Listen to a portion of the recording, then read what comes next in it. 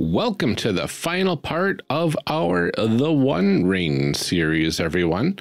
The discussion in this episode is top-notch, and we even go a bit deeper into how you can work around and with the canon story within existing properties like The Lord of the Rings. I thought it was really fascinating, the places we went this discussion.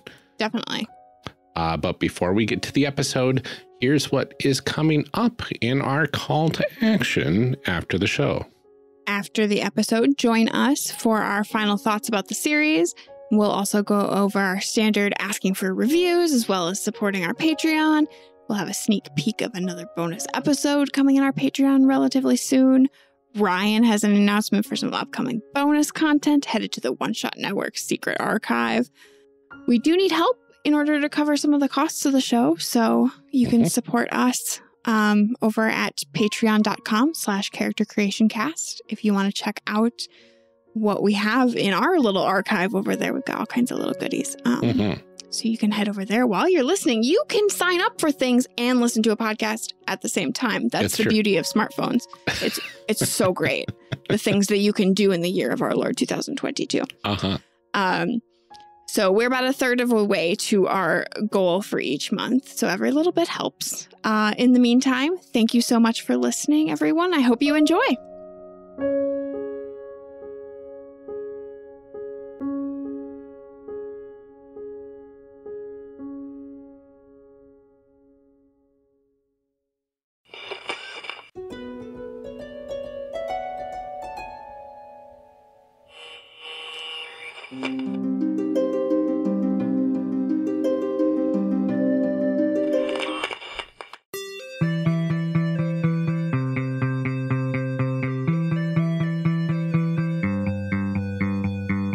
Welcome back to our discussion episode.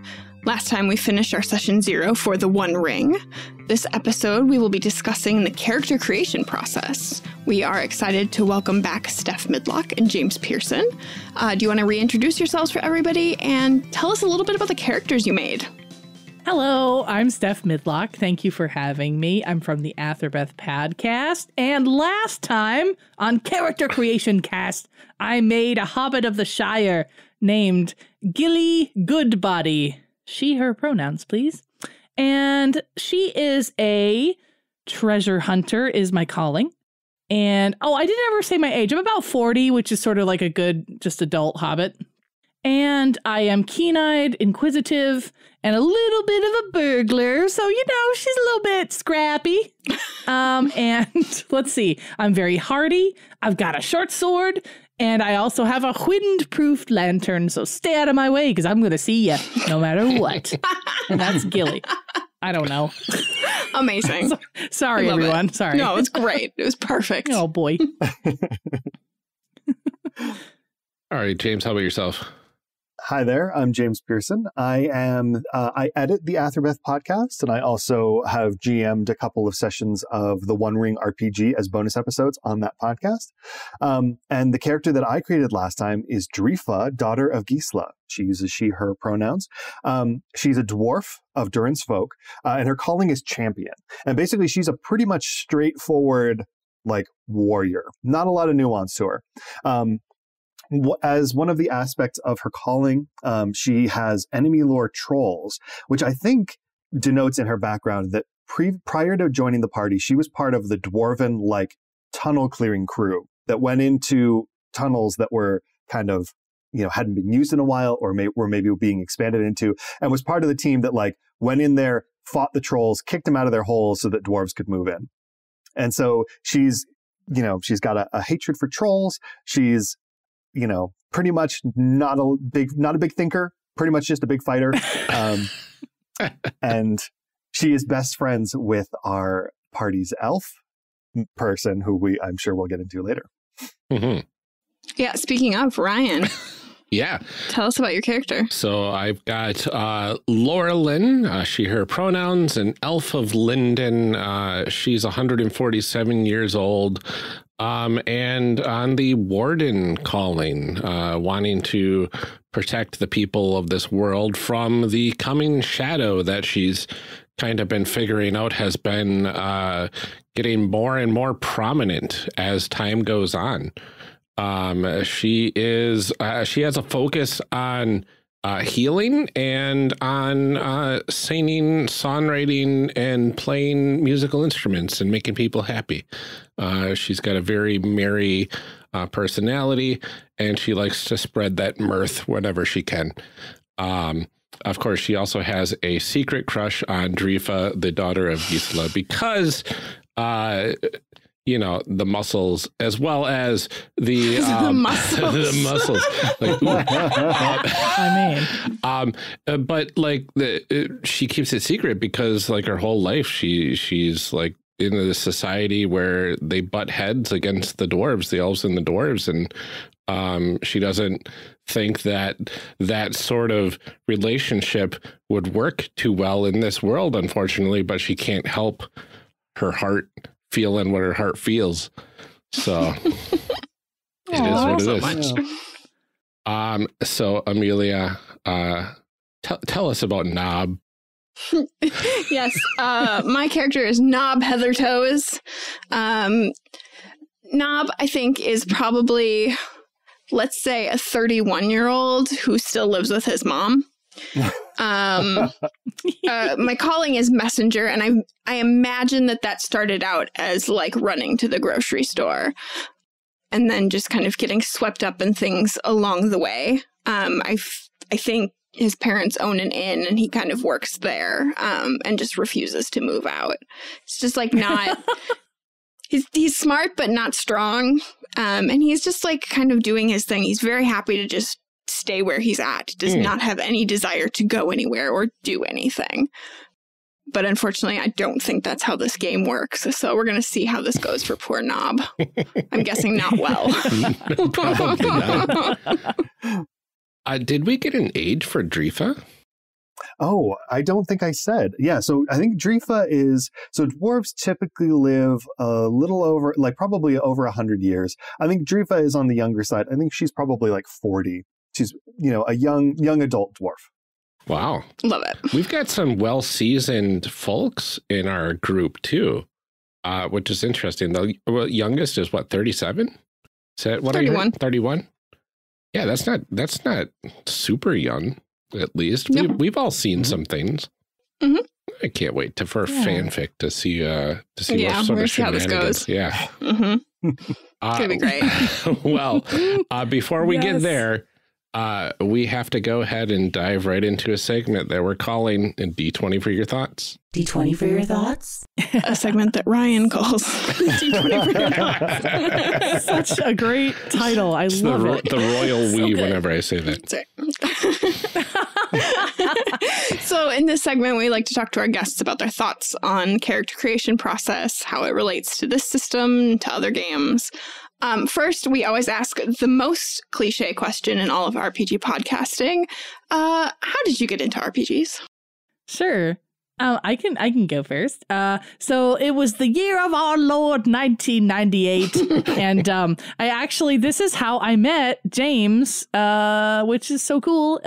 We started gaming with a couple of friends in our friend's living room. With I believe Vampire the Masquerade was my first ever, whatever that means. And I played a gangrel, and it was great. And I had no idea what was going on the entire time. I kept thinking, like, when does the board come out?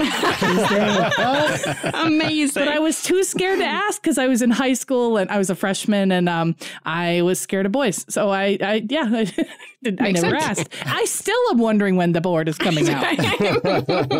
It's called the battle map. Oh, heck yeah. It's only if you play with a grid. What about you, James? Yeah, I mean, how I got into gaming is pretty much the same story. I think I maybe was into gaming a couple months before Steph was, but again, through our friend, mutual friend, we started out playing Vampire the Masquerade. And actually, this was also how I met and became friends with Jude, Steph's co-host on Athrabeth. Mm-hmm.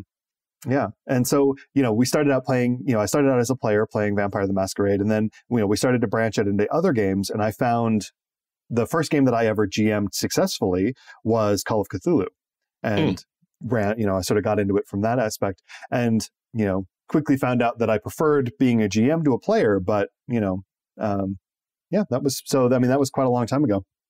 I've heard that you're very good at running horror games. Well, thank you. Yeah, he is. He's very spooky. It's very spooky. We have a couple of actual play One Ring episodes on Athrabeth, which they're sort of spooky and sort of just silly. We call them spoopy.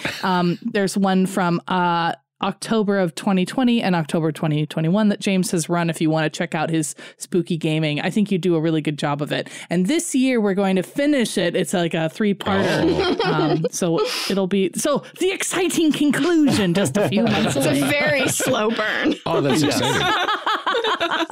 I think I just realized how much I crave a good horror RPG session, and I haven't really been in one for ages.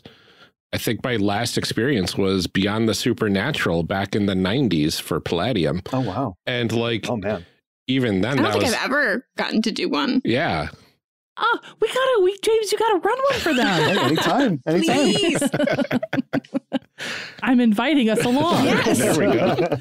Do it. Well, what do you two look for in a system as far as character creation goes? Like, what sort of pieces need to be there for great characters to happen for you? So as I said, I tend to GM, and I tend to prefer GMing to playing. So in a lot of, for me, in a lot of ways, I don't intersect necessarily with the character creation process, because typically when I make NPCs, I don't build them out as full character sheeted characters. Yeah. But I know that from my personal, like the way that I personally like to play games, I like character creation systems that have a lot of flexibility, because I like that, I like seeing my players really inspired and coming up with unique, really interesting characters, rather than sort of, limited or set characters that you sort of get out of other systems like D&D, for instance. Mm-hmm. Mm-hmm. Yeah, I agree. I like systems that invite you to create like well-rounded characters when it comes to like vices and backgrounds and stuff, because that just is so much of because it can as you know, like launch you even on session 1, right, or session 0. You already sort of know who you are if that's part of character creation, and so I really enjoy that. Like one of my favorite character creations to do is in Legends of the Five Rings, because they ask you so many cool pointed questions, and I feel like you end up with like a really rich character right off the get-go. And so I think those pieces that like where it's not just about like, hey, I'm really great at these skills, but like, ooh, I'm also like, I've got these vices and I've got my inner conflict goes against like what I'm supposed to be doing on the surface. I love that stuff. It's so great. So yeah, anything that promotes that is perfect. I feel like that always gives GMs a lot of hooks to pull on too, like anything that has all of those like story beats. And I feel like is always a really good indicator to a GM of like, these are the things that I'm interested in. Like, please take these things and make them come up in the game. Yeah.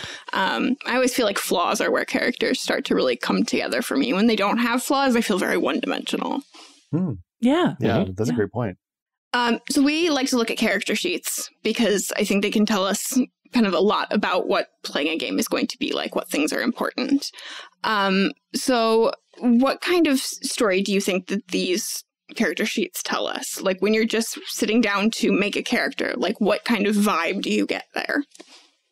Yeah, well, I mean, I think like off the get-go, this is not a super like detailed character sheet, right? It's not it doesn't ask too much of players. So I think like from that standpoint, it's really good in that it's not too scary, I think, for like newer players to jump into this character creation process. The sheet itself, we talked about this a little bit in the first section, but the writers were very deliberate in like the words, the vocabulary words that they chose to follow along with what J.R.R. Tolkien would have written himself if he was writing a character sheet. Right. So it fits, it feels very in-world. This feels to me like an in-world document, which I really like. And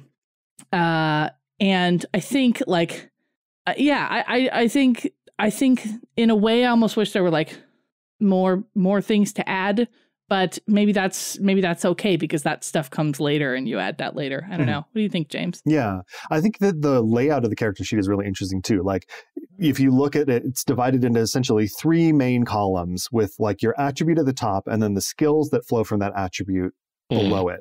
And so, I mean, it really calls everything back to the core mechanics of rolling against the target number that's set by your attribute. So like everything that flows underneath strength, for instance, you're going to roll against your strength target number. So it's very like well organized, although I don't know if I necessarily agree how some of these skills, like the attribute some of these skills fall under. I don't know if that necessarily makes sense, but I think that it's laid out in a very, like it all drives back to that core mechanic. Right. Yeah, it's really interesting how it is. It's easy to read. The thing that stood out to me the most was the design of the sheet.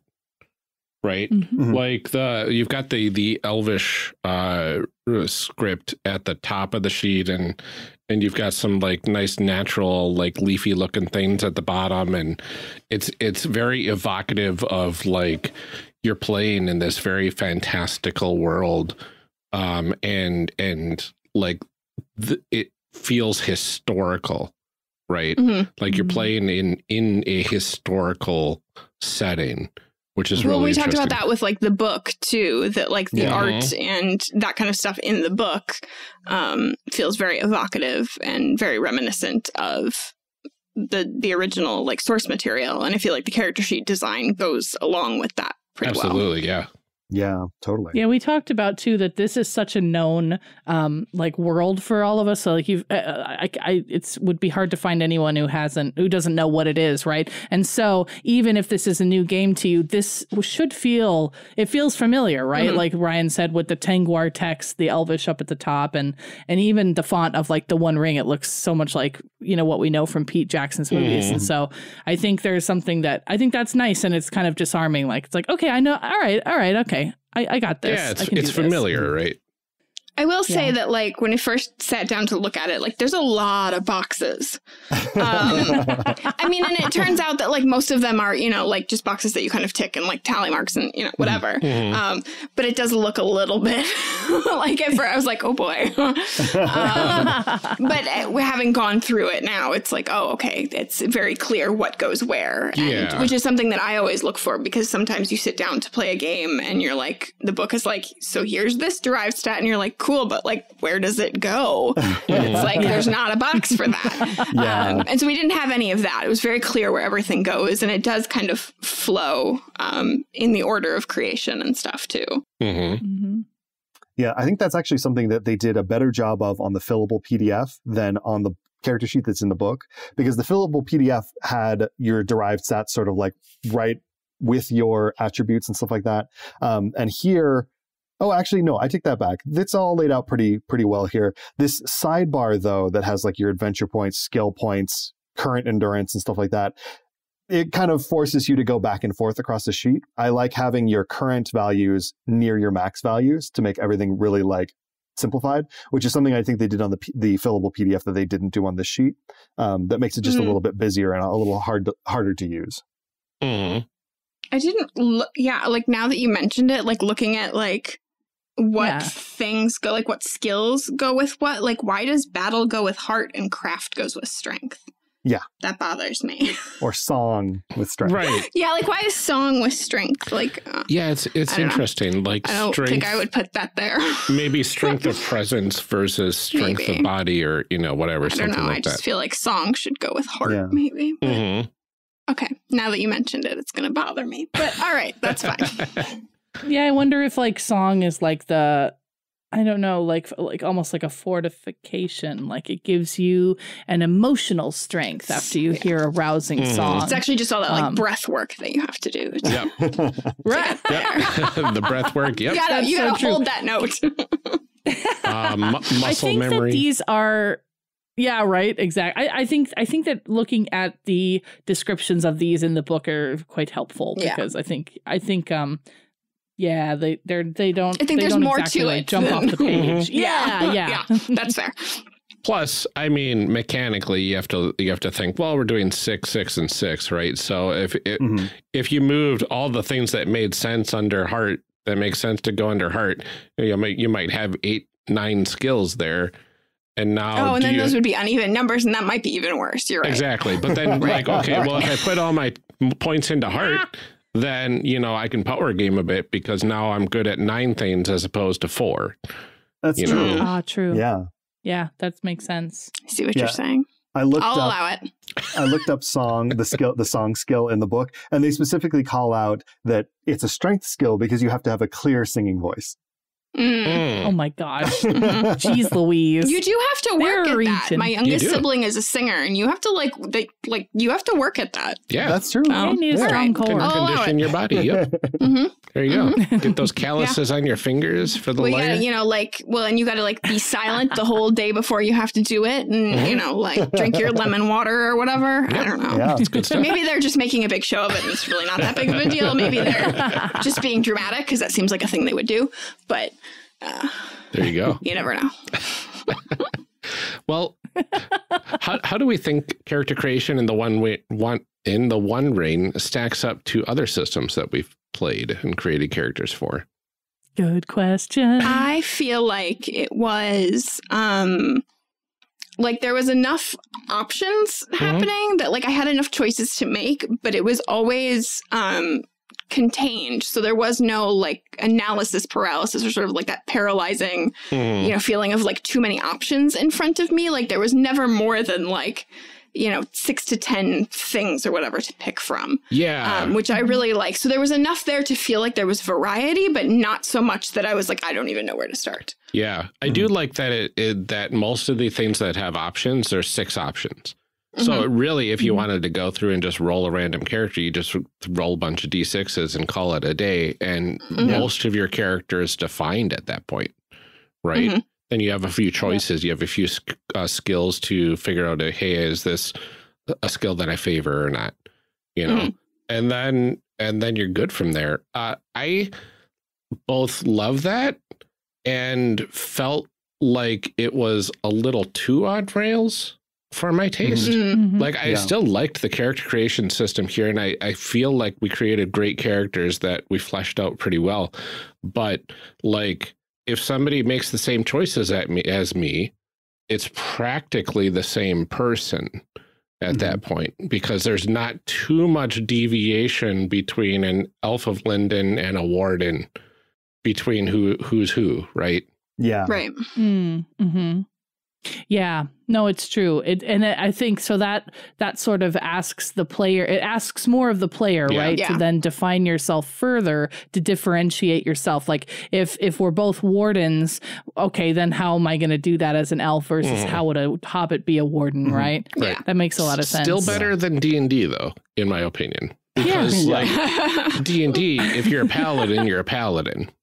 Right. Period. And your racial choice has very little to do with that.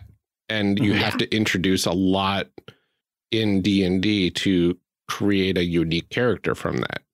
Right. A lot of it is unwritten, non-mechanical stuff, which is always my my problem with that game. And people are like, check out this cool thing I'm doing. And I'm like, but that's you. That's not, the game doesn't do that for you. Yeah. That's a great point. That's a great point. This feels like taking that background portion of D&D and blowing it up to something that's more meaningful, right? And then you've got the other stuff that is also meaningful on the other side of the coin for what you can do, quote unquote. And so kind of mushing those together, it's simple, which I like. It's easy to create a character, but there's just something a little more to nudge it in that direction. I think would be great, but then you're making it more complex at the same time. So I'm like, well, there's a trade-off somewhere. Right. Yeah, there's somewhere between ease and simplicity and that, depth that you're looking for. And it's a fine balance. Yeah.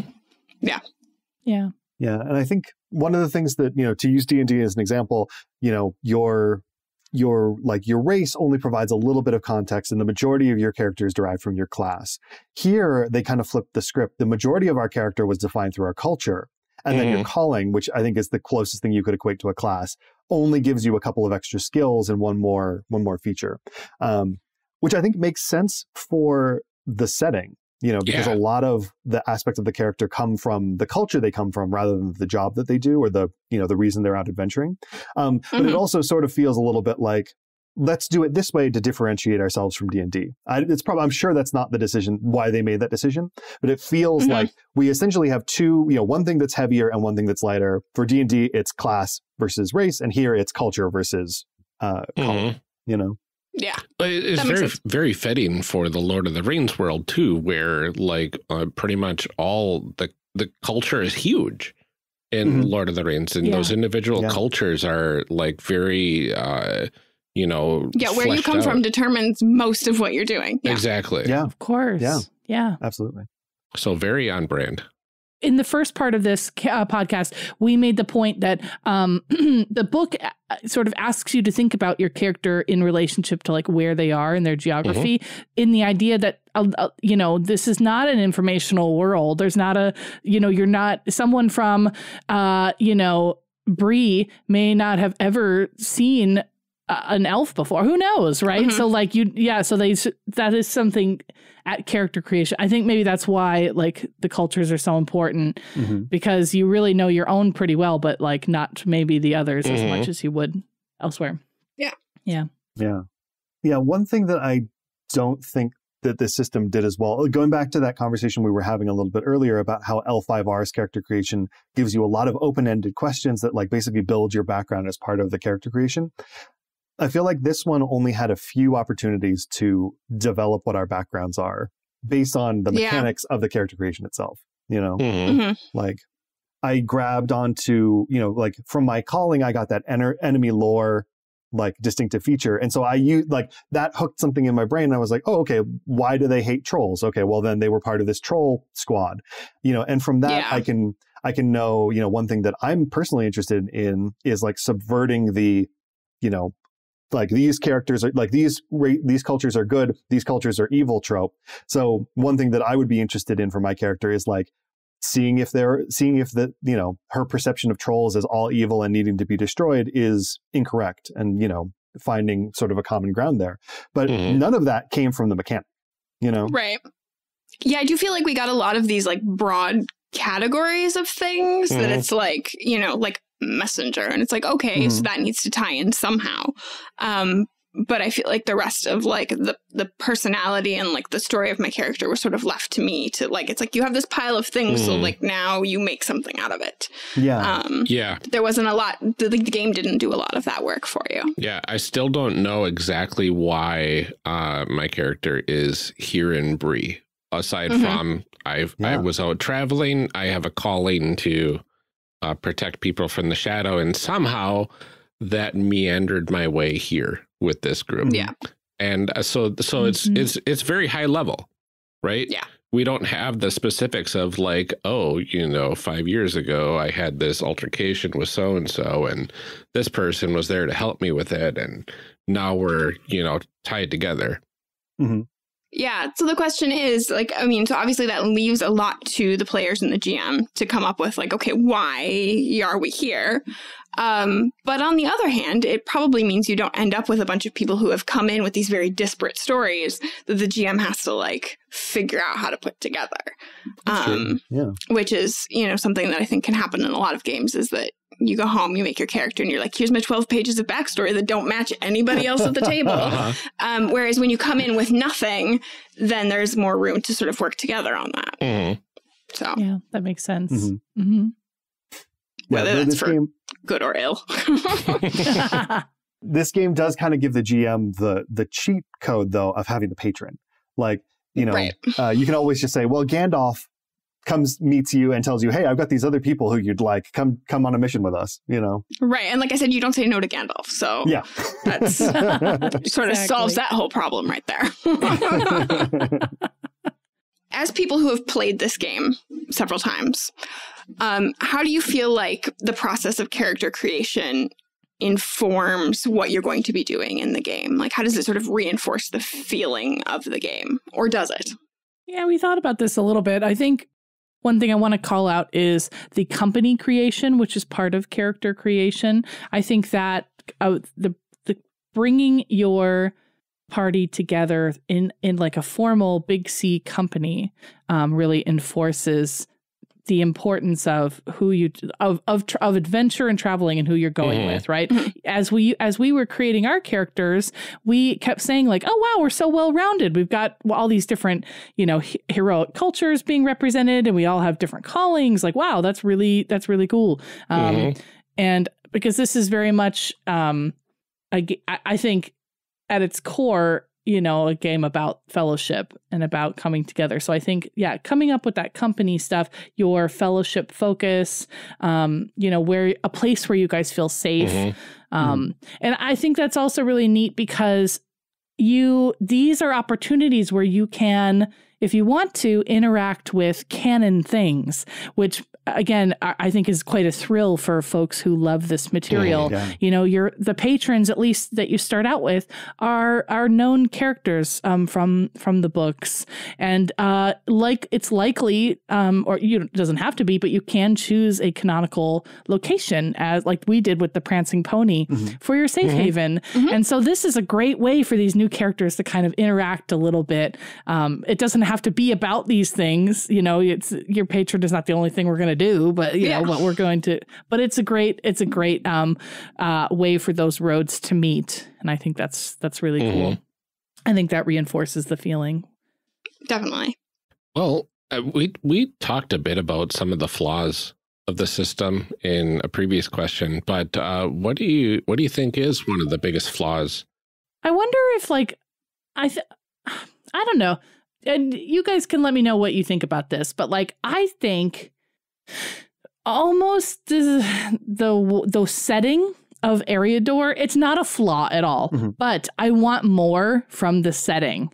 I really want to be able to go to Fangorn for it. I want to be able to go over the mountains. Now, of course, as we said, you can do this if you incorporate the first edition as well, because those are known things. But this game really does want you to focus in Eriador. That's the point of it. And I think that's great. But I don't know, I feel like people want to go to Mordor, and you really are not invited to go to Mordor in this book, right? Without a little bit of finagling. What do you think, James? Yeah, I absolutely agree. When the second edition first came out, I read a review. I forget which website it was on. It was like Polygon or Dicebreaker or something like that. And one of the things that they explicitly called out is that this system, at least from their understanding of it, is not one where you're going on epic quests and, taking the One Ring to Mordor. It's one where it's oftentimes that your character will be, helping Farmer Maggot muck out his stables. I think that was the example that they used, which at the same time, when I read that review, I'd been running this game for Steph, Jude, and a couple of our friends where we were on this epic quest doing all this stuff. And I had to think about it for a little bit. And in order to get the epic quest, I had to draw on resources from outside of the main core book. We started in Rohan, so I had to go back to the version, the first edition book, and then use Tolkien Gateway for all of the places that aren't covered in the book. So, yeah, I think that the scope of the adventures as written in the book can be a little bit limited. Is that a product of the game itself, or is that a product of how much stuff Tolkien has written though? Is that, a question of the Legendarium is so big that at what point do you say the book would be too much if we put all of those things in there? That's and you sort of lose some of that accessibility, especially for newer people, the more stuff you put in there. I think that's a great point. Yeah, absolutely. Yep. I bet that's exactly why they chose it. Well, it's also ripe for expansions, right? Ripe for supplemental I mean, there materials. is also money to be made there by making, all of those supporting books. Too. Right. But I mean, it does tell me, if I didn't even know the first edition existed, which I didn't until I did the research, it was okay, well, if this is just one small area of the world, when can I get the rest? Because I know expansions are coming and those supplements are going to be coming for this because this game's pretty cool. So like, then it's just a matter of time of waiting and when you jump into it. But the fact that first edition books are out there already and you can kind of finagle it into this system pretty easily, you know, that kind of keeps that epicness and open worldness to it. But yeah, if you're coming in with just the core book, yeah, it is a little limiting, but that's not to say you can't start the seeds of an epic adventure. Absolutely. Right. Yeah. I mean, I think you're totally right. Like you make a starting character, the scope of the adventures that they get into would be by their nature more limited, you know, although that does kind of fly in the face of the source material because, you know, the first time Frodo leaves the Shire, it's to take the One Ring to Rivendell, and then he ends up going all the way to Mordor. So, right. Yeah. I mean, and I know too, talking about expansions, I think it was as part of the Kickstarter, they've already released the Rivendell expansion book. So I'm sure that there's more on the way. Absolutely. Yeah. And there's also one called like Ruins of the Lost Realm, which gives you just another additional map of other cities and other cool stuff. One thing I wanted to note that is really cool about this, so because just to kind of dovetail in with this idea of like, yeah, I want my character to be able to go on like bigger, more stuff. There is a really nifty mode that was recently released for this game called Strider mode, which we haven't talked about yet. And it is a means to do this as a solo game. So you don't need a lore master for this. You can do it all by yourself. And the idea is you can create your own character for this, or you could take your pre-existing character and give them their own side quest. And there's like new tables that can sort of help to answer like the questions that you might ask to a lore master or whatever. And like tables that can kind of give you like good stuff and bad stuff that happened to you along the way. But these, and it sort of it gives you some additional rules to facilitate that solo play. And so I like that option is there. I don't know if I necessarily would do it just because, I don't know, I never do anything. Bleep blurp. But it's there if you want to. But again, like, at just from a character creation standpoint, you're not gonna get that. Yeah. You have to go beyond. Yeah. There's been a plethora of like solo games and sort of a push for solo games in recent years. Is something I saw like a lot in the Ennies in the last 2 years. Is like a lot of solo games because I think people are like, pandemic, I'm alone. I want a game to play. And it's been interesting to see the ones that like, because when it started out, it was a lot of just like journaling. And I've seen more and more that are like, no, let's take an actual game with actual mechanics that you can do things. And it's cool to see like some established games starting to make that an option rather than just an entire game that is a solo game. Yeah, that's super cool. I'd be very curious if you could take those rules for a solo game here and expand it to a group and just have a GM-less kind of experience, right? Oh, that's a great idea. I think that could be a lot of fun potentially. Yeah. Oh, absolutely. Don't even need Jude. Who needs Jude? Oh boy. Oh, brother. It is time for our favorite section. This is where we discuss what would happen if we played this game, or as we refer to it, our fanfic section. Yes. What kind of game would we play, and what do we think would happen? Like, what would be what is Gandalf sending us to do? Yeah, Gandalf's the X factor here, right? Right. Because I was like, well, why are we all together in the first place? And it's like, well, because Gandalf told us to. Right. I can easily see Gandalf meeting each of us individually and just being like, on this day at this moon phase, go to the prancing pony. Yeah. There you will meet 3 other individuals.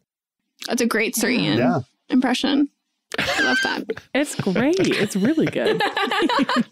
Yeah, like that's the thing. Like Gandalf like looks for like not only your like, I mean, I think like, his emphasis is not on a highborn person, for example. His emphasis is on like the strength of one's heart, right? And so that score's not great either. or at least like or at least like there's something in your being that Gandalf as a patron can see and say that this person will add something to this group that they need, right? Because it's all about balance.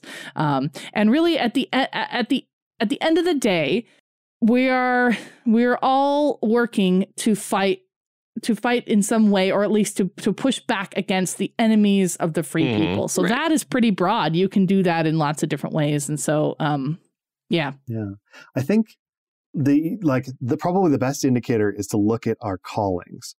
Because you know, obviously, like for the warden, you know, so we have a warden, and I think we have a warden, right? Yes. Yeah. So we have a warden. Right?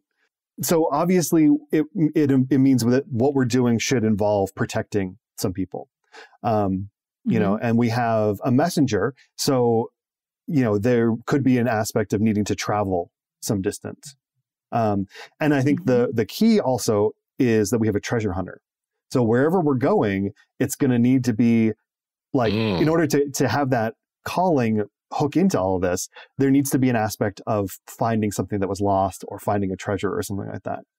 So you can kind of take the callings and use those to sort of point us in a general direction based on that. Yeah. Oh, nice. I do like that a lot. One of the things, going back to Gandalf as a patron, one of the things that I've always thought was super cool is like, so in The Hobbit, he shows up and he's just like, yeah, you know, I met Thorin's dad. He told me that there's like a treasure, and he gave me a map. Why don't you dwarves go and like find the treasure? And it's like super straightforward, very simple. Just like, hey, dwarves, I'm going to help you out. Go get your ancestral home back. When you get to the appendices of Lord of the Rings, one of the things that it says in the appendix is that Gandalf was worried that when Sauron came back, he was going to use the dragon Smaug to fight and destroy the free people. And so he was like, okay, I got to take care of this dragon. And I know these dwarves want to take their home back. I'll tell these dwarves to go get the treasure and they'll take out the dragon for me while they're doing it. So his involvement as a patron means that he doesn't even need to tell us what exactly we're doing. He could be pointing us in the direction of something way bigger and more tied into the larger meta plot. But we could just think, oh, you know, we got to go find this golden cup of, you know, whomever in this barrow. Yeah. I love that. Ooh. I feel like that would be really fun in a campaign, especially like a long running campaign over time to like slowly put those pieces together. But also a lot of planning work. So yeah, oh, that's interesting. Because you could make up something like some MacGuffin that is tied to some big threat that's never even mentioned in the movies or the books or anything like that. And just say, well, we took care of that threat. So that's why it was never mentioned. Yeah. Right? Because it was taken care of in that gap between the stuff there. Yeah, absolutely. Yeah. I mean, one of the things too, you know, in the Lord of the Rings, it's, you know, Rohan and Gondor fighting against Mordor at the same time. And this is mentioned, I think, in the appendices or the histories or whatever. Up in the north, in Mirkwood, the elf king Thranduil, who's up there and like the hobbits ran into in The Hobbit, like his forces are fighting Sauron's forces in the north to keep them from coming down and joining the battle as well. So it's not even mentioned at all in the Lord of the Rings, but there are battles going on all over the place that allow the heroes to be successful in their, you know, in the final battle at Mordor. Oh, very cool. Yeah, so hopefully this should be freeing to people that feel like, oh, I don't know the lore. I don't know if I really want to play that game. Like, it doesn't matter. It doesn't matter if you don't know. Like, everything is valid and everything, you know, everything can mean something. And I think it also helps you just jumpstart and just let's just get going. Like, I know Amelia said, oh, you know, you need a lot of pre-planning. Like, and can figure it out later. Yeah. No, I think that's a really good point, Ryan, though, to say that, like, well, you know, the reason that it was never mentioned in any of those books or anything is because, like, it was taken care of. Like, we solved it, so it didn't need to be mentioned in the books because it was already, you know, it was already done before anything came up. Like, we took care of it. It's true. In the we talked about the Nerd of the Rings is interview with Francesco Nepatello, the person who made this game. Francesco said, in the starter box, there are pre-made characters, and 2 of them are like Frodo's parents, who we know canonically drown, right? And that is why Frodo over time ends up with Bilbo, right? And setting our story. He's like, you can reverse that. You can play them. Why don't you play them and save their life and see how that changes things? So I think it's also okay to mess with canon if you want to, like, you know, depending on how everyone in your party feels about it. Yeah. Oh, yeah. It's just an alternate history of this fantasy world, which is still fun. You know, or you could say, you know, like we know the only thing we know about, you know, Frodo's dad is that Frodo's parents is that they drowned in a boating accident. Why were they in a boat? Were they on an adventure that Gandalf sent them on to like go recover something? And on the way back, the boat was attacked by orcs and they drowned, you know, like you can even paint in around the line, like paint right up to the line, you know, that's already established.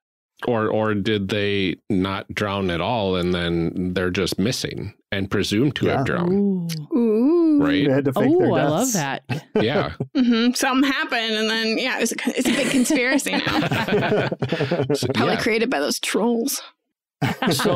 So did any of our characters know each other beforehand, or did we just get spirited away by Gandalf to the prancing pony and that was our first time meeting and we had to do some mundane thing at first that seemed innocuous, but maybe set something up down the line? Well, I think we said that Gilly and Nob know each other because it's like, I mean, we're pretty close together and it seems reasonable that you would have come to whatever in my parents' own that I live in. Exactly. And so, you know, we've been friends or friendly. But I don't know about anybody else.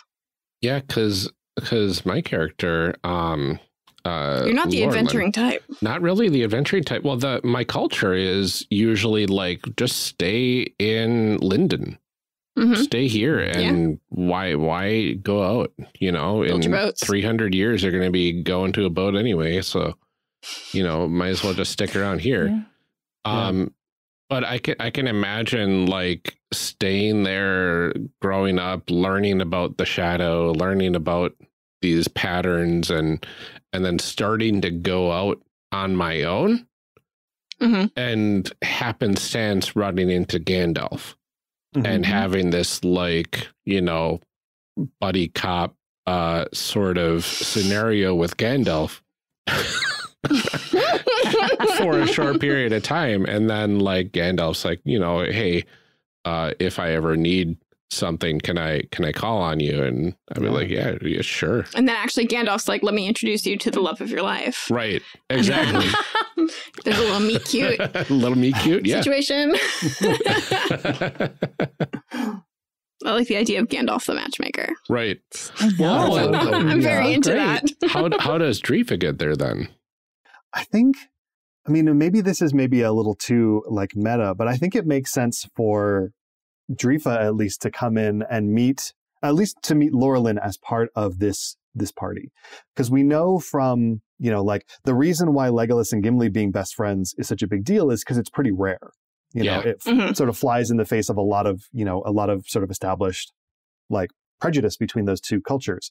So I think that if Drifa and Laurelin are friends prior to getting into the party, I would go the other way, where they first meet as part of this thing, and their friendship is built through the like maybe they have this moment where they have a connection, but their friendship and all that is built as part of the game to build on that relationship. So it remains as sort of a rare thing, you know.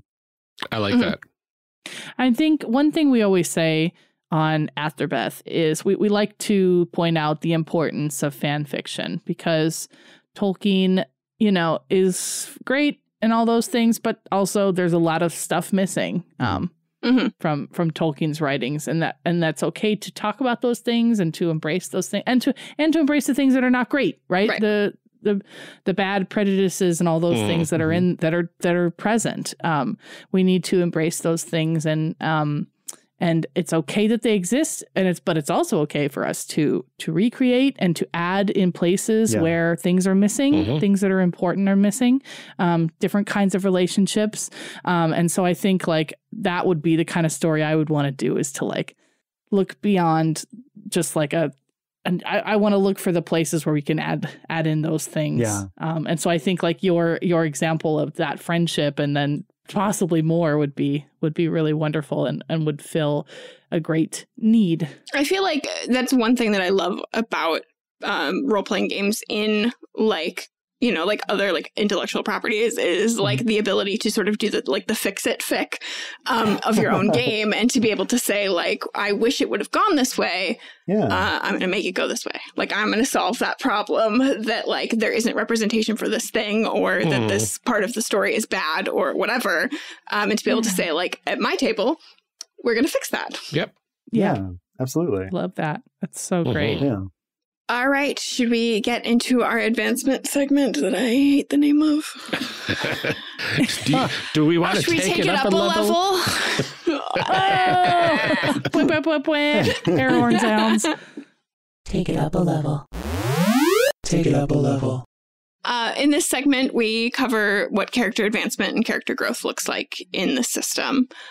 So let's start with how do characters level up mechanically in this game? And what do they change as they do that?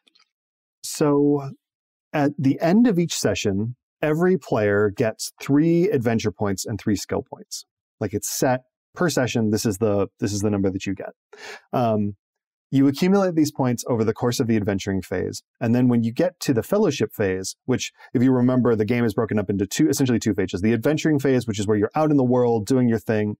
And then the fellowship phase, which is where you return to a place of safety, your home base or someplace safe. And it's the downtime phase where you rest, you recover, you do undertakings, which are things like, studying maps or writing songs, things like that.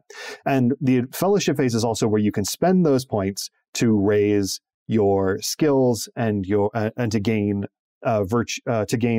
valor and wisdom. Okay.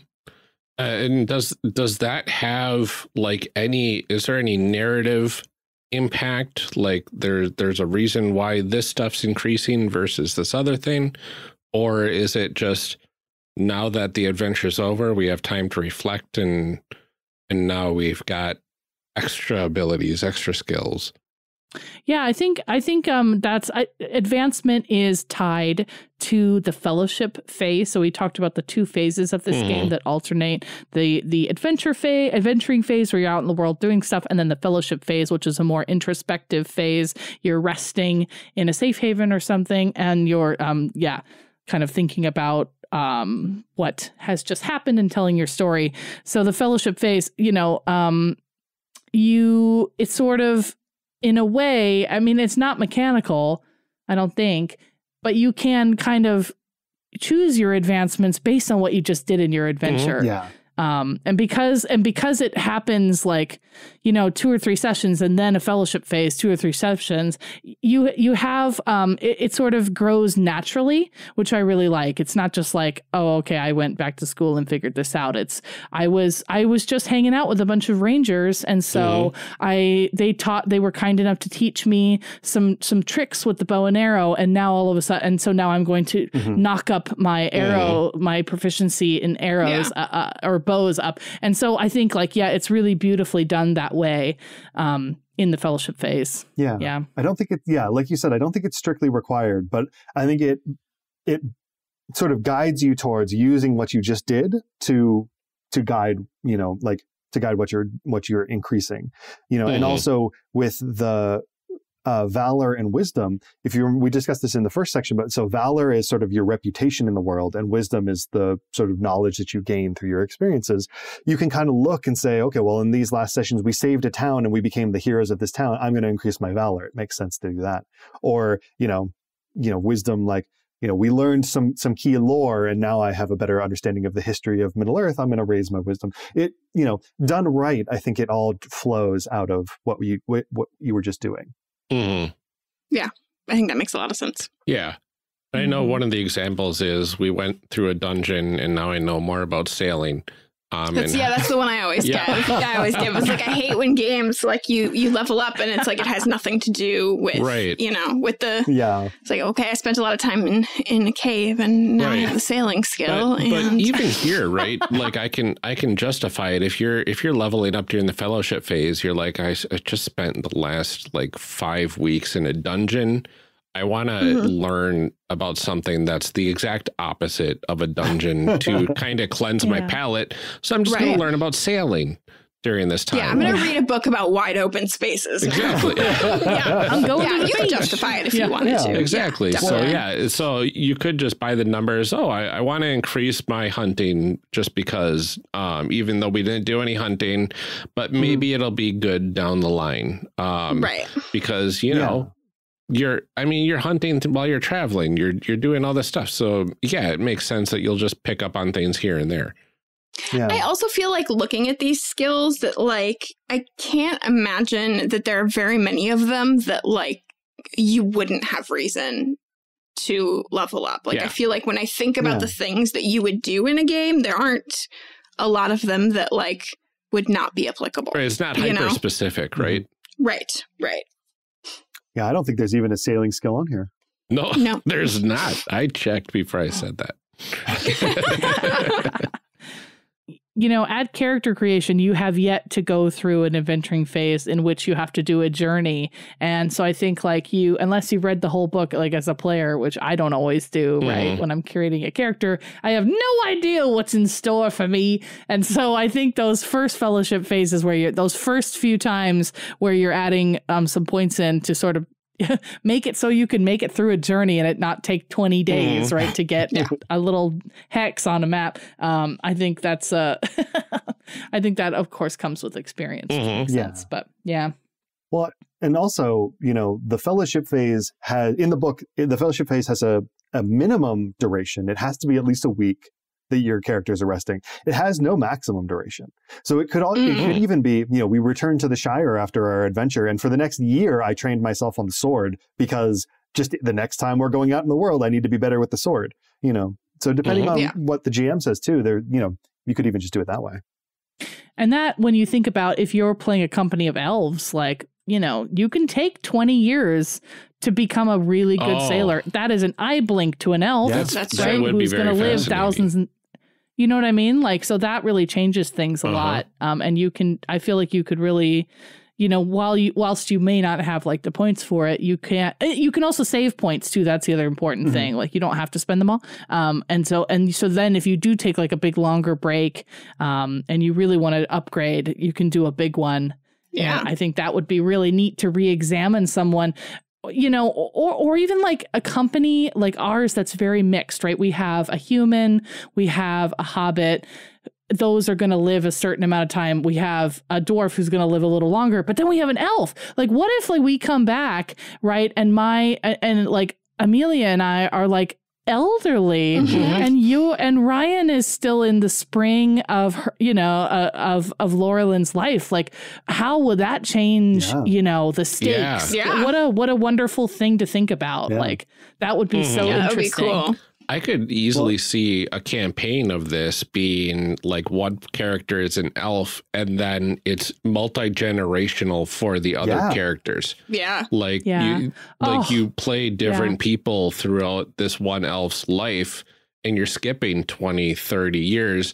But I just got goosebumps. Really cool. But then the fellowship points are like, okay, I've got 3 adventure, 3 skill points to divide, but that's going to the next character. Well, and that's actually like, so in that interview that we watched with Francesco Nepatello, one of the things that he did specifically call out is that the game is intended to be generational. And there's a mechanic that's part of advancement, so you have your normal fellowship phase, and then once a year you have what's called the Yule fellowship phase, which is you know, essentially Christmas. And there are certain things that you can only do during the Yule fellowship phase. It's meant to be like a big milestone. You know, I would think it would be something that you would do at the end of a campaign rather than at the end of just an adventuring session. And one of the things that you do during Yule is an undertaking called Raising an Heir, where you literally spend your points to create a pool of points that you use to use to generate the next character. That's really cool. And like, if your character dies without having raised an heir, the book tells you, okay, we'll roll up a new character. But if you die after raising an heir, then you just seamlessly pick up as your heir character. So it's like Bilbo and Frodo. Bilbo raised Frodo as his heir, and Frodo's there for the journey after Bilbo retires. Oh, I like that. Oh, that's really cool.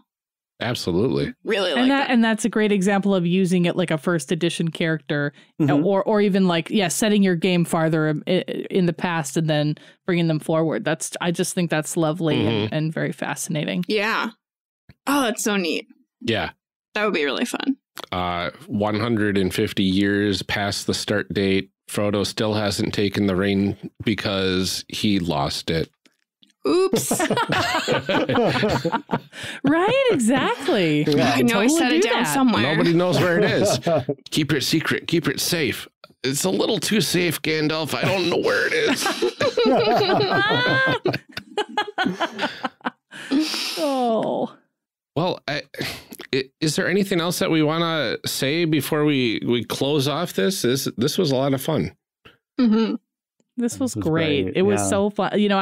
We've played this game a lot, but going back in and really getting into like why I just really like that your show asks us to look just beyond the numbers and like really look at like why the character sheet is set up that way and what are they thinking about and how does that actually relate to the game. I think because we've said a few times now, like the writers were so intentional with everything in this game. It's all about world building. Mm-hmm. I think like when you really focus on the character creation part of it, like it launches you directly into Tolkien's world, which is like the best thing in the whole world. It's the best. Yeah, I love absolutely. it. It's great. Yeah, it's such a fascinating game. I hope everyone plays it. I really want to play it at some point. I know we were a little critical of the character creation process being maybe a little bit too on rails or not sort of giving us the flexibility. I do want to say this is a lovely game. Like this is such, like when you actually get to the playing of this game, it is such a lovely, interesting, deeply Tolkien-like game that it's wonderful. I love this game. Mm-hmm. Yeah. I am so much wanting to play this game. These characters, I love them. And I want to see their shenanigans. Yeah. No, like I said, when I first read through it too, it's like you can tell that it's very lovingly crafted, that it is, it comes from someone who cares very deeply about this. It's not just like, ooh, media tie-in, hooray. Yeah. Like there's a lot of thought put into it. Yeah. So that's very cool. Well, definitely. Steph and James, thank you both so much for joining us to talk about the One Ring. Oh, thank you for having us. Yeah, thank you. Mm-hmm. Thank you so much. This has been awesome. You guys are the best. Aw, you're the best. No, you're the best. I haven't gotten to talk to you two in so long because we haven't gone anywhere or done anything or gone to any conventions. It was nice to catch up. Absolutely. Oh, it was great. Well, can you two remind everyone where they can find you online and what sorts of things you have going on? Sure. So again, I've been Stephanie Midlock, and you can find me on the Athrabeth Podcast with my co-host, Jude Vase. We are on the web at podcast.athrabeth.com, and you can find us on Twitter and Instagram at Athrabeth_cast, and you can find me at the North 4 on Twitter and Instagram, and Jude is Aromatic Jude. So if you want to learn any more about Tolkien, we try to break things down and make it fun and silly and like a little raunchy, and it's a lot, but it's a fun show. So we invite all of you to come and take a listen. Yeah, it's a very fascinating podcast. I really like it. Yeah, thank you. And James, what about you? Yeah, thanks. And I'm James Pierson. I can be found editing the Athrabeth Podcast. And if you stay tuned in October, I think we should be releasing the third and final part of our Hobbitween The One Ring actual play adventure as a bonus episode on the Athrabeth Podcast. I can be found on Twitter at jpearson, and keep an eye on that space for possibly some other RPG projects in the future. Well, very cool. Thank you both again for sitting down with us, and thank you for everyone for tuning in. Call to action. Yeah, like that. First of all, I'm really glad that we got to have Steph and James on.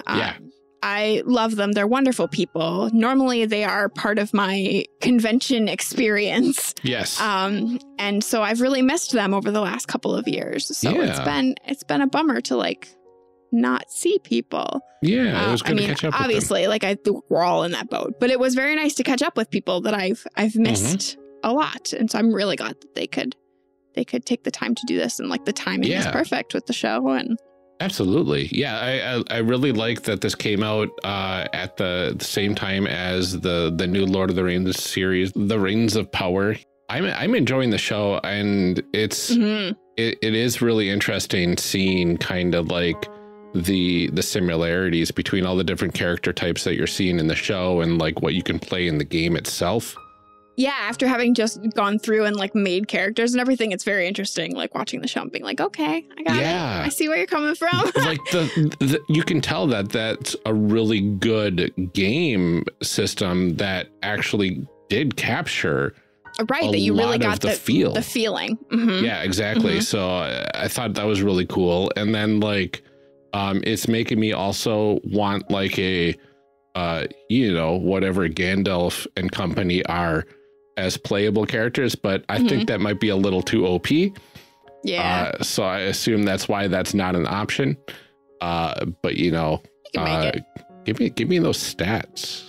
Yeah, for sure. I'm enjoying it because I've been watching it with the kids because it's on Friday nights, and Nate is now in middle school, and that is when I read Lord of the Rings and The Hobbit. So like he's at about the same age that I was at. And so it's one of my favorite things about parenting generally is just like sharing the things that I love, like taking my kids to see Star Wars, like that kind of stuff. So I've been enjoying that. I think he's like not quite as like into it as I am. That's usually the case. And you can't push them because goodness, then like then the more you do, like, the more they're like, ugh, mom. Stop forcing this on us, you nerd. Right. I will say for people who have listened to this series now and really enjoyed these episodes, I do know that over on Athrabeth, they just finished recording their third segment of their Hobbit-ween episodes that they do every October. So there are episodes in their feed from the last 2 years, and then they will have one for this year as well that I know James runs the game for a group of friends. So if you want to hear the game played, you can certainly head over to the Athrabeth feed and hear some of them. Absolutely. Oh, it's so good. And stay for the amazing like deep dives into the Lord of the Rings lore. Which is just so fascinating, like the different facets of everything that you don't get just by reading the main books or watching the series or the movies or anything like that. Yeah, it's definitely one of those like, oh, these are people that have had like a lot of time to think about this. Because like we all have our thing, and like that's there's a thing I loved about making Garbage of the Five Rings too. Is just like I love people unapologetically being into things, and that's what they're doing over there. It's great. It's great. Absolutely. Yeah.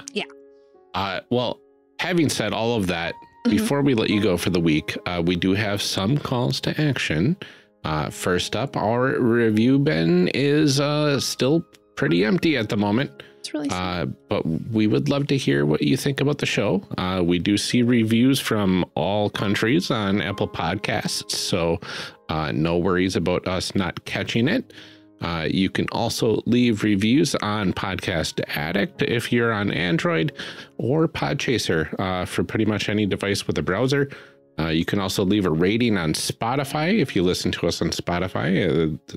I think that's like all the places that really matter. We do have our Facebook page, so if you wanted to leave a review on Facebook, you certainly could too.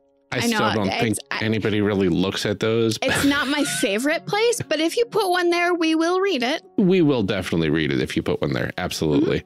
Every review does help us out, and regardless of whether or not it helps us out algorithmically, it really makes our day whenever we come across a new one. Good. So, yeah, it warms our hearts. Feel better. And we're in Wisconsin, and it's fall now, so we're gonna need that. Cold. We're gonna need that heartwarming, people. Yeah, exactly. Please, won't you think of the podcasters? For one review ever. Yes. Mm-hmm. You For the can low, warm low a price. podcaster heart. Yep. The price of just 1 star a day. 5 stars. 5 stars. 5 stars. All 5 stars. It's great. Former podcast guest on Character Creation Cast and person who is also my son, Nathan, started middle school this month and is already working on his first fundraiser because, gosh darn it, do we not fund our public schools here? No. His music department is raising funds to buy new instruments. They want to give students scholarships for music summer camps, which I think is really cool. Mm-hmm. They would like to fund some field trips this year and possibly even get t-shirts for everybody. Mm-hmm. They are selling some cookie dough, Christmas wrapping paper, weird random Christmas decor, and honestly, all kinds of other random stuff that you would find in a middle school fundraiser. Look, like we've all been there. Yeah. The sale is going on through September 26th. You can shop online and have it shipped to you if you want. And I made him a little bit.ly link with his gamer tag. So you can find Nate's fundraiser if you would like to support his weird wrapping paper cookie sale at bit.ly/badgerfish7. There you go. In other news, I just finished editing a couple of episodes of a new bonus actual play that is coming to the One Shot Network Secret Archive sometime very soon. It might actually already be there. It's not there as of the time of this recording. But James D'Amato let me edit these episodes and throw some beautiful synth music into the actual play portion of the show. That choice of music will make sense once you know what the show is all about, but I don't know exactly what details James is throwing out there, so I'm being as vague as possible right now. Super secret podcast time. Yeah, but if you are a fan of Campaign Skyjacks, this does have a very similar energy to it, and my sides were splitting while editing this. I was just, I lost it at so many portions, so it's so good. But definitely keep an eye out for that. If you do have an extra $5 to spare for the One Shot Network Patreon at patreon.com/oneshotpodcast, you'll get all of these episodes. And if you like what you hear, please tell James and company that you liked it, because then I can potentially, you know, edit more episodes in the future. You did like way too much equivocating on that. Everyone, if you listen to the episodes and you like what you hear, please tell James so that he can hire Ryan again. And Ryan can do more of a great job and he can get paid money to do things that are fun for him. Exactly. And then I can, you know, support my family and Christmas is coming up. It's nice. Exactly. Mm-hmm. So thank you to everybody that does listen. And, you know, thank you for telling James that you liked it. Other ways that you can help us out. We are in need of some more listeners to help out if you're able to by backing us on Patreon.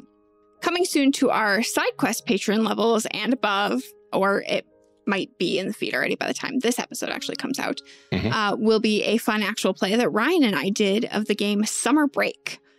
There will also be early release episodes with just the episode content whenever those are edited. As soon as Ryan gets them done, he throws them in there. It's great.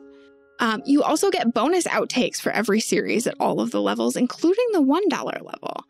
And maybe even special patron-only events at certain times throughout the year at certain levels. So please absolutely check out the Patreon at patreon.com/charactercreationcast if you have the ability to spare a little bit towards helping us afford making this show for all of you. One of the additional perks, though, is we will thank you personally right here in our calls to action. And we'd love to add more names to this list because you're all amazing and we would really love the opportunity to just say all of your names. Absolutely. We will start, as always. Lieutenant, thank you so much. David, aka Tigranosaurus, thanks. Thank you so much to you, Eric Bontz. Matt Newton, you rock. Thank you. Shadim Cabal, you also rock. Thank you. Many thanks to Daryl Holiday II. The Shyest Barbarian, we appreciate your support and on all of your interaction on our Discord, honestly. You are like one of the most active people in there. So much fun to talk. We love talking to you. Absolutely. Thank you. Benjamin Sweeney, I'm going to say you also rock. Thank you. We appreciate your support, Lurkin McGinnis. Thank you. Rob Fletcher, thanks.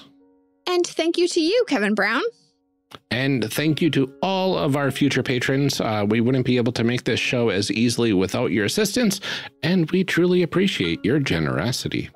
We absolutely do. We have so much more cool stuff that we want to do with this show, so I'm looking forward to everything that we can do with all of your support. Absolutely. That is all we have for today's episode. Next week, we have the week off. Maybe eventually someday, we won't have a week off. Wouldn't that be fun? But we will be back in October with a delightfully spooky game that I'm very excited for. Until then, stay safe, everyone. Drink some water, relax your shoulders, take some deep breaths, and keep making those amazing people. We'll see you next time.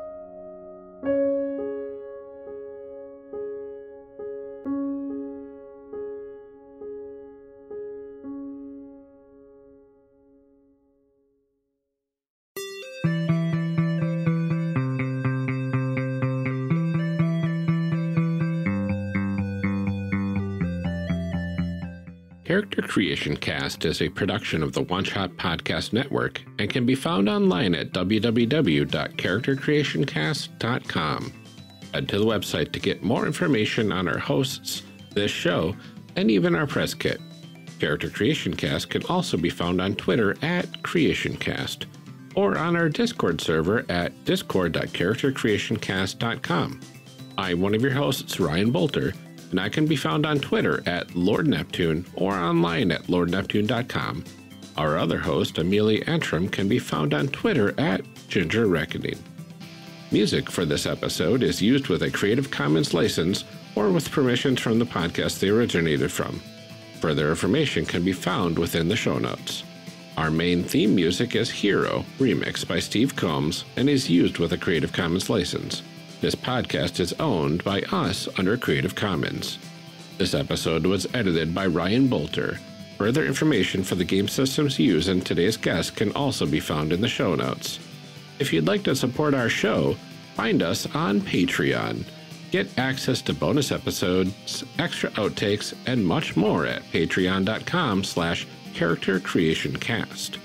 Thanks for joining us. And remember, we find the best part of any role-playing game is character creation. So go out there and create some amazing people. We'll see you next time.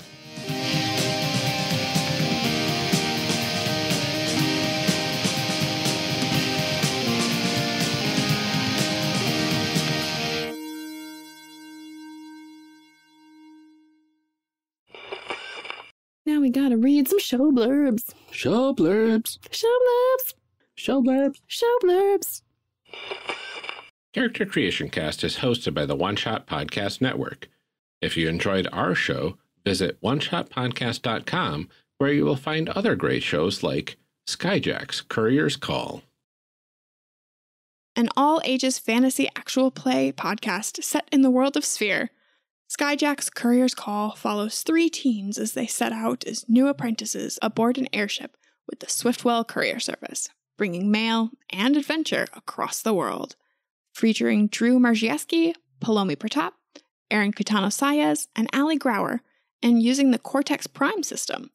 This show is perfect for anyone just getting started in listening to actual plays, or veterans of the tabletop genre alike. Join clever but anxious Kieran, bold, fast-talking Cece, and loyal, strong June aboard the Red Audron ship as they sort and deliver mail, encounter powerful magic, and learn the proper skills of an eriner along the way. Right wrongs, do mercies, and take flight. Yeah. Nailed it. Yeah. All right. Waveforms are waving. Mm-hmm. Looks good. All right, perfect. Steph, do you want to go over the ones that are in the book? No, you go over the ones. I'm scrolling to them. Yeah. I'm scrolling. So I'm sorry. I had a child intrusion. It's okay. They want to come too. I know. Come on the adventure. All right, we can stop our devices that are recording these things. Okay, I'm gonna press stop. Yeah. Nailed it. Got it. I think I was a little too late in releasing my click button. You messed it up. You ruined the whole thing. It's fine. I'll fix it in Everything's post. ruined forever. Forget it. We quit the podcast. No, I have failed my mission. There we go. Yay, we did it. Yay, we can stop Yay, we did our it. recording. That was so fun. That was so cool. Guys, so we made a thing. This was the best. Thank you so much. Yeah, thank you. Oh. No? Should we stop the recording now? Yes. Okay. Okay.